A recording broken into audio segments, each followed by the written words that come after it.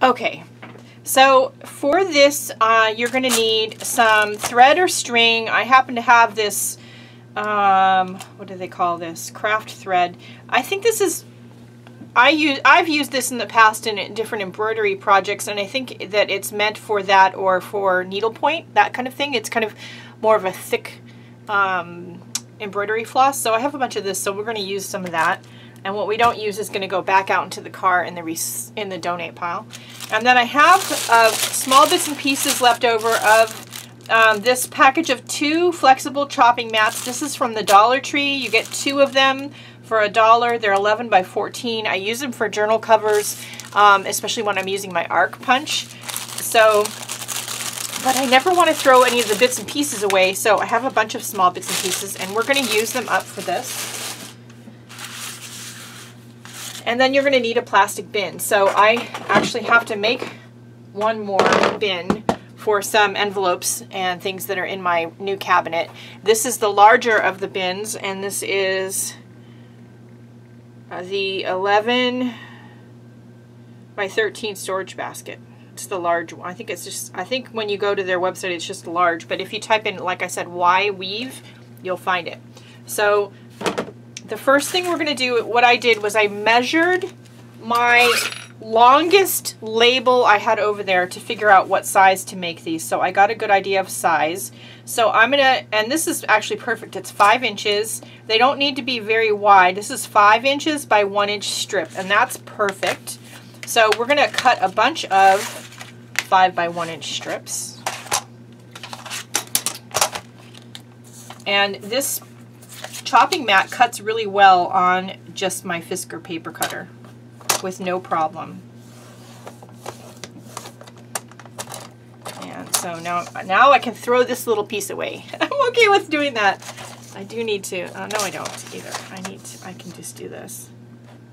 Now I do have this thing about all of them probably being the same, because you never know when I'm going to want to, you know, move the bins around, put something else in them. So I want a nice size label on here, and the reason for doing it out of the plastic instead of paper is that I can peel the P-Touch label off of here and not have to change this little tag, whereas if it was paper I really kind of would have to change the whole thing, and that's not really okay. I'm not okay with that. So let's do some more. So I'm gonna need like, I think like 11 of these. A lot of bins. And I might use some of these shorter pieces, even though I just said I was going to try to make them all the same size, just because I don't want to throw it away. I love this stuff. All right. So anyway, you get the idea. Cut a bunch of strips, and then I'm going to take, this is one of my unused labels because I didn't have a bin for these. I'm going to peel the backer off. I'm going to center it in the center of the plastic. Yeah, I need a hole punch. I'm betting I need the Crop-A-Dile, so let's get that out. You might be able to do this with an office supply hole punch, but I'm guessing you're going to have an easier time of it if you use it something like a Crop-A-Dile. So about 1/4 of an inch in from each end. Well, it helps if I center it. That's not centered. See, that's not centered. Where are you? Can you see that? Like, that's totally wrong. All right, so this is what I mean. So you can just peel the label off, and we're gonna do something else with that piece. Let's get another one. Holy cow. They don't have to be perfect, but I like it closer than that. Holy moly. And so then I'm going to center it, hopefully better than I did last time. Yeah, that's better.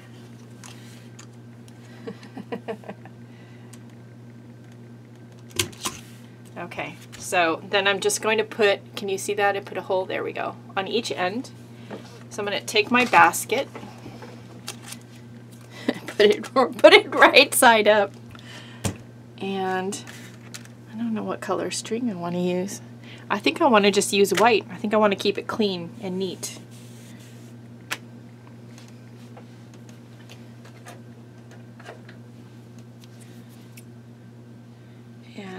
cut a couple of pieces, and I'm going to string it through the hole in the tag and the hole in the basket, and then I'm going to go into an adjacent hole, and then I'm going to just tie it in a knot. Easy peasy lemon squeezy. I know, I'm a goofball today. I think I'm tired from all the cleaning I did yesterday. And then just trim it short. Love it. All right, let's do the other side. Oops.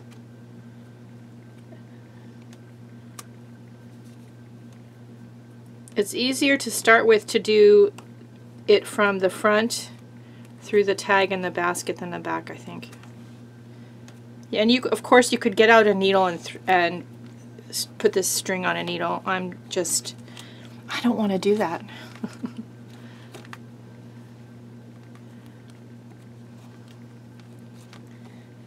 And now we have a tag permanently on the basket.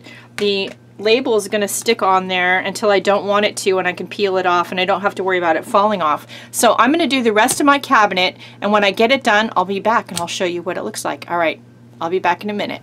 Okay, I am all done, and I love this, and I love the neat, clean way that it labeled all the bins so I know what's in them. I don't have to worry about the labels falling off. I love it.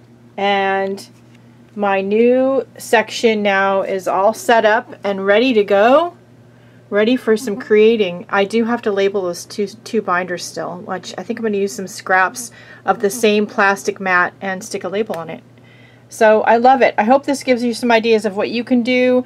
And remember, if you don't have the plastic chopping mat or you're not near a Dollar Tree, you could use clear plastic packaging. There's no reason why you couldn't.